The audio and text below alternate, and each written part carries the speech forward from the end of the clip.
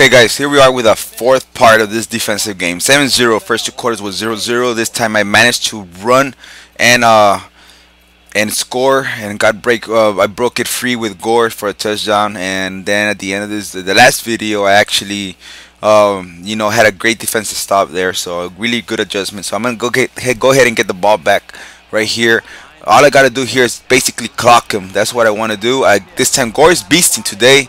He broke it for a tackle. He's feeling it. He's already in beast mode. So I'm feeling him right now. But at the same time, I don't want to force a fumble. You know how you run so much, all of a sudden you get a big hit by Ray Lewis or Ed Reed, and then it's all over. He gets the ball back and a chance to score once again. So coming out in the split close, I'm gonna go ahead and hike the ball. He shows blitz. I could tell that I could probably beat him deep. At the same time, he's lurking deep. And this time I throw it to Gore to the flats, which I get a first down, 1st and 10. Here we go. So what I want to do is I don't want to go no huddle because I want the time to run out faster. So that's one of my main objectives. I want to clock him here at this point. Since this is a real serious tournament, I want to go ahead and clock him. And I'm going to go ahead and streak both tight ends right here. I'm going to go ahead and audible down to a run, and I'm going to go ahead and run it up the gut. Just right there. Get a 4 yards, 2nd and 6 right now. And again, I'm going to go ahead and clock him. And basically, I'm in control of this game right now. I could actually clock him all the way to the red zone.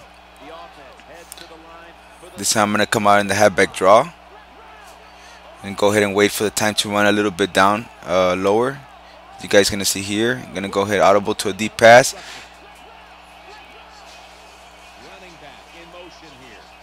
Hike the ball right at 1 second, and I got the the sack. I wasn't able to make my reach in this play, so like I said, I haven't been successful out of the shotgun in this play. So here we go.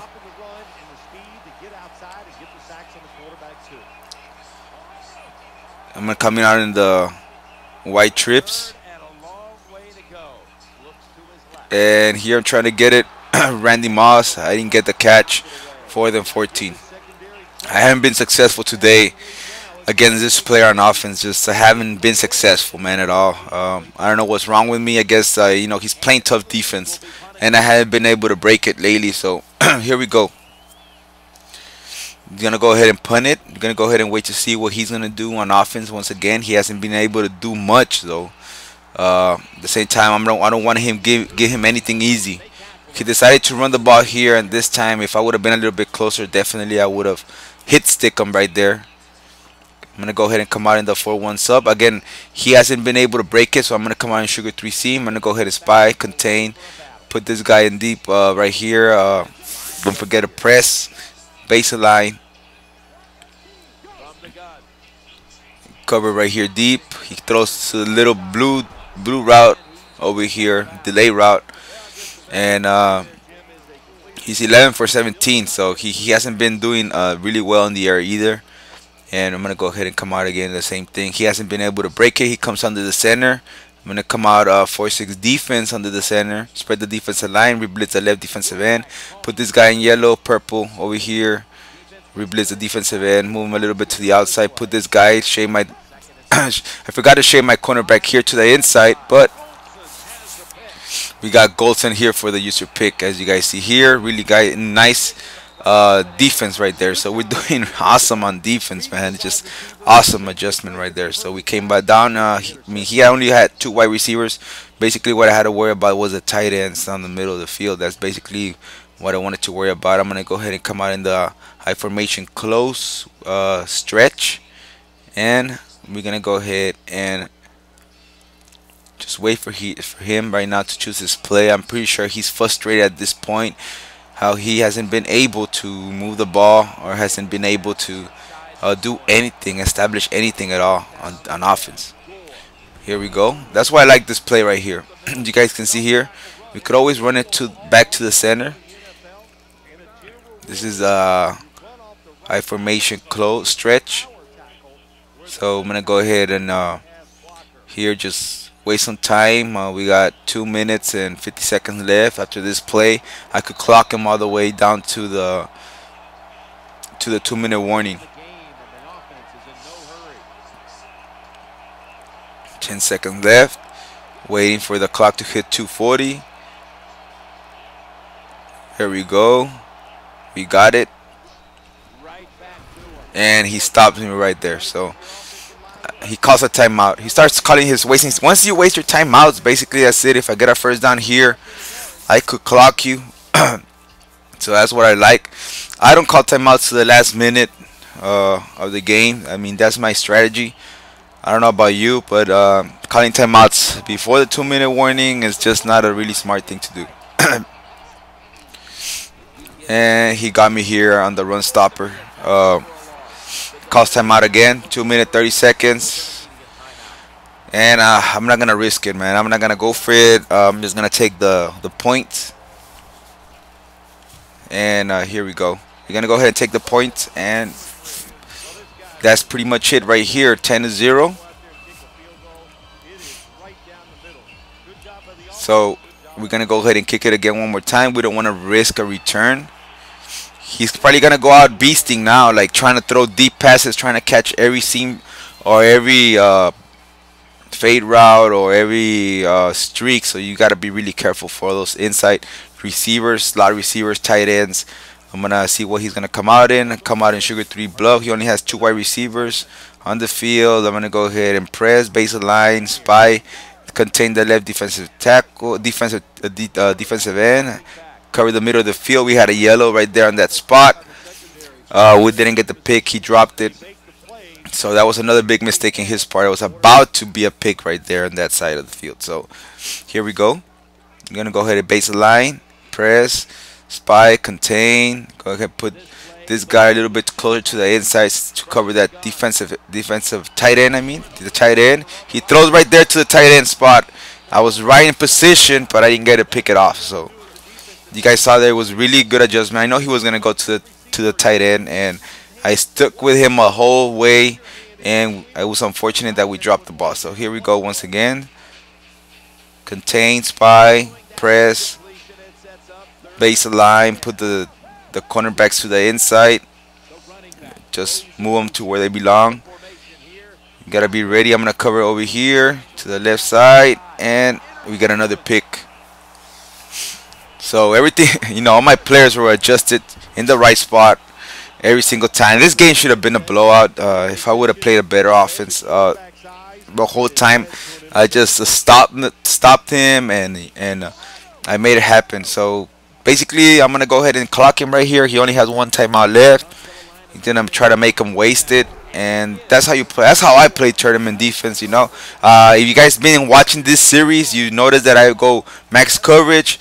And low short yardage, I go heavy blitz. On middle yardage, I try to go with something with a 3-man blitz or an edge blitz as well. I like to shade my receivers to the inside if they're doing curls, to the outside if they're doing out routes or fades. If I want to shade my receivers to the inside as well to get them in the right position as well. Every time you send in a heavy blitz, you want to put the cornerbacks in flat or purple, depending on what your opponent is going to do. If he starts doing those in routes or fade routes with your outside wide receiver, you want to put that guy in purple. If he's throwing to the flats, you want to put him on zone. When in doubt, you want to put both cornerbacks in yellows, all right, when you're sending the heavy blitz. As well, you could do it also with a edge rush. I like to do it with a 4-6, spread the defensive lineman, replace the left defensive end. I like to put a purple on the opposite and a purple on the left corner. So, or if it's vice versa, I put a purple on the right cornerback and purple the left defensive end, just to give you guys a different look. So here we go, coming out of the ace close, and I don't see anybody, man. Everybody's on top. I don't have anybody under. He's guarding them pretty good. 4th and 20. We got 1 minute 40 seconds left in the clock. I'm gonna have to punt it right here in this situation. I wasn't planning on this to happen, but I'm gonna go ahead and waste as much time as I can. And I know I'm pretty sure I got this game right here. He hasn't been able to do anything. He hasn't been able to do much. So I've been doing great on defense. And by the way, I hope you guys learned some of the stuff that I'm doing and how to pick up some of this stuff up, and how to lock some of this stuff up as well. Your opponents that you're gonna be seeing, some of them play like some of this player right here. Really careful, really good defense, but at the same time you don't want to break on defense as well. You want to have a good solid defense, which is the most important thing I think to have. If you have a good defense, you know you're always gonna have a chance on offense. So here we go. Coming out in the, I'm gonna go ahead and come out again in the 4-1-6. We got 1 minute left in this game. I don't think he's gonna do it. He has no timeout, so even if he would score right away, definitely he's not gonna score in the next drive or try to onside kick and then try to score. He won't have enough time. So I'm setting the blitz on the left. That should have been a pick right here on the left side. I think the cornerback was in the right position, just wasn't able to grab it or grasp the ball. So here we go once again. Contain, spy, baseline, show blitz, grab the safety, cover deep. We're gonna go ahead and ball hawk with turbo and triangle or Y. He throws right here to the out. He hasn't thrown that since the very first quarter. So here we go once again.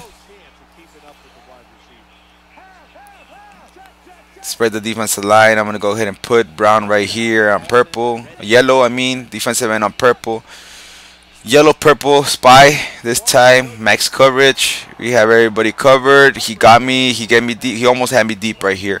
That was my fault. Should have been up there looking at the cornerback. See if you're the safety. So when you have a safety on the top, if you have a 2-man under or a cover 1 like this, the cornerbacks are always going to try to get anything short. So you want to go ahead and cover deep with the safety if you're in a cover 1 and 2-man under. Other like this in zone, the corners won't let themselves get beat. If you're in a zone like a deep blue, they will always go deep, but they're always weaker to the short route. So as you guys saw there, when I went cover 1 and they're in man-to-man, they'll gamble and take care of the short unless you shade them. But you know, that's why they let him go deep right there. So that should have been up there as a safety. Here we get a pick. We're gonna go ahead and just, he's done right here, man. I just complete lockdown since the first quarter. He locked me up on defense as well, but I managed to get the breaks there to score. So great defensive game. I'm pretty sure this opponent is frustrated, not being able to figure out my defense. And that's pretty much it for this, man. So if you like any of the setups for this off defense right here, make sure you guys message me, like the video, let me know what you guys think. I could have made it for both the Xbox and PS3 tournaments. There's a 32-man tournament for this, and I wasn't able to play on both because you know, the tournaments are gonna be in the same time, so I gotta choose one, you know. So this was it. This is it for this game, and I made it to round 4. I'll go ahead and show you guys round 4 game and let you know how it went as well. So stay tuned for the rest. This is it. I'm gonna go ahead and clock him right here. It's pretty much game over as well. So hope to see you guys soon, and let me know what you guys think later. This was Shaka from Maddenallstars.com, and this is pretty much game over.